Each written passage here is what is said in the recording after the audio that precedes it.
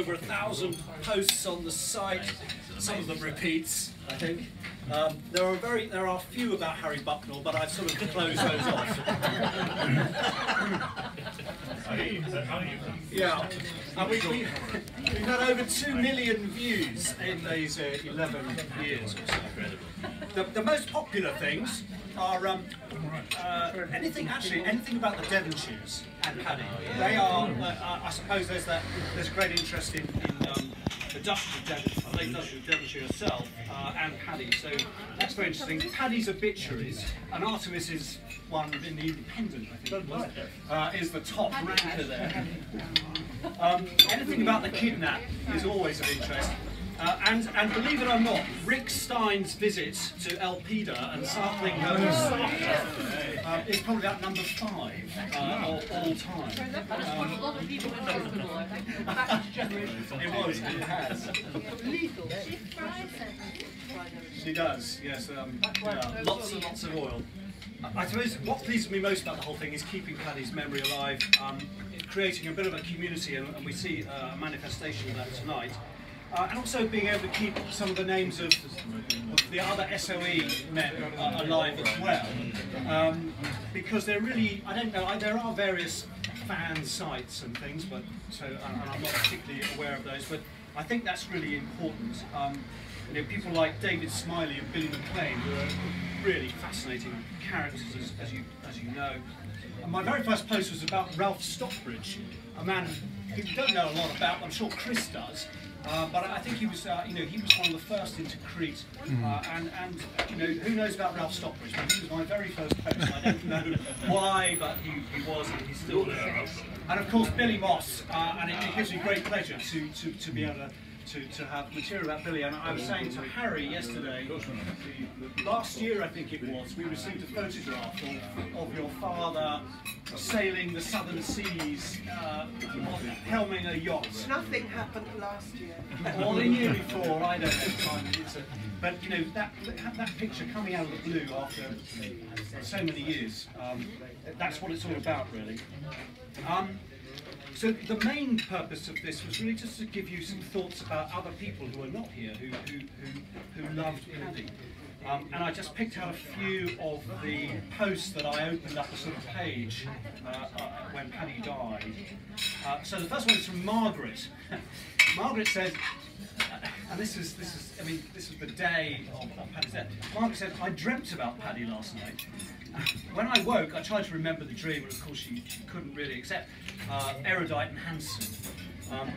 But the trigger was that her Romanian husband was due to travel to Transylvania tomorrow, and every time we visit his parents' region, I try to match up the villages with what Paddy describes in between the woods and the water. So much has changed, but here and there one catches a glimpse of what he saw: the castle looming over Deva, the wonderful wooded hills, and the flocks of sheep being guarded by shepherds with their huge dogs, which I've personally experienced chasing me around Vishkri, actually." And Gary Pulsifer, who's in publishing, says, "I'll never forget Patrick Leigh Fermor coming into our offices to dictate the forwards of They Were Counted by Miklos Banfi, written in longhand at Chatsworth. A brilliant piece of writing, as you'd expect, full of enthusiasm for Banfi's masterpiece about the disintegration of the Austro-Hungarian Empire. What a lovely guy." Ian Stone. "Paddy was a man who quite simply changed my life. There are discoveries that are milestones in our lives. For me, girls, beer, Beethoven and Bach. But there we are.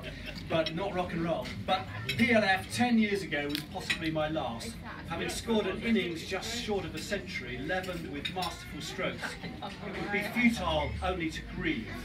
A standing ovation as he raises his back to the pavilion. May you find peace again with Joan and Paddy."